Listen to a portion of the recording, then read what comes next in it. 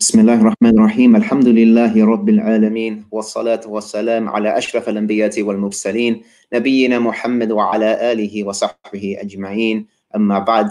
Assalamu alaikum wa rahmatullahi wa barakatuh, everyone. My name is Dr. Hernán Guadalupe.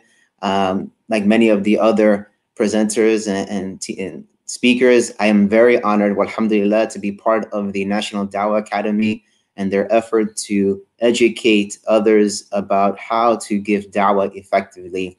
Alhamdulillah, for me, I embraced Islam nearly 20 years ago on September 11th, believe it or not. And alhamdulillah, I was the first of my family to embrace Islam, my parents being from Ecuador and being a Latino in the community and trying to bring awareness of Islam to the community. That's been my main effort, my main focus for these past few years, and trying to, inshallah, bring a connection between our cultural, upbringing, our cultural history, and identifying what that is in relation to Islam. So for me, alhamdulillah, that's been my main effort in running our organization, in participating in volunteering, for example, with ICNA. As well as other organizations, for example, the nonprofit that we run with Hablamos Islam, and creating content for the Latino community. With this specific course, for me, alhamdulillah, I have the honor of facilitating the course on emotional intelligence this upcoming semester with the National Dawah Academy. And I'm very excited to share and learn with you all about this very important topic. And this topic is a very popular topic in today's time, and it's been labeled actually the new IQ. So to give you real quick, what is emotional intelligence? Well, it's the ability to be aware, control, and manage our emotions, as well as be aware of the emotions of other people. And how is this so beneficial for dawah? Well, when you think about dawah, and it is an exchange, whether it's indirectly or directly, between two people, right? And specifically with emotional intelligence, the interaction with two people, it's the messenger and the one receiving the message. So if you think about that dynamic, it's an exchange that has emotion, many emotions that come into play.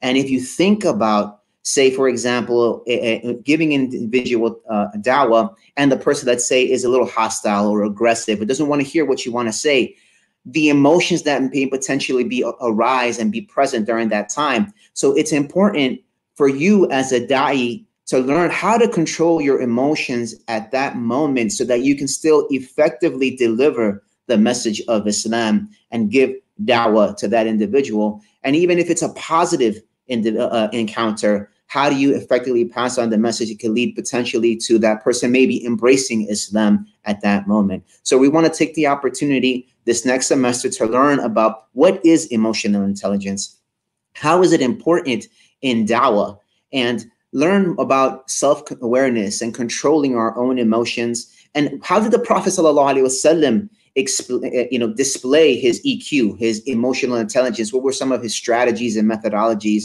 when giving dawah and dealing with his own emotions in that particular moment? And one instance that I wanted to share with you all was a very popular encounter with the Prophet ﷺ, and we pretty much know this story. I'm sure everybody knows this story about the old lady who heard about the Messenger of Allah ﷺ, but from a negative connotation. She heard all the negativity, hearing the people of Quraysh calling the Prophet ﷺ at the time a magician, and she didn't want to be in that environment. So she decided to leave Mecca, took her bags and wanted to leave Mecca, and a man approached her and asked her if he can help her on her way to her destination. And during that trip, the lady would be speaking ill about the Prophet sallallahu alaihi wasallam, and this man continued to be patient and listen and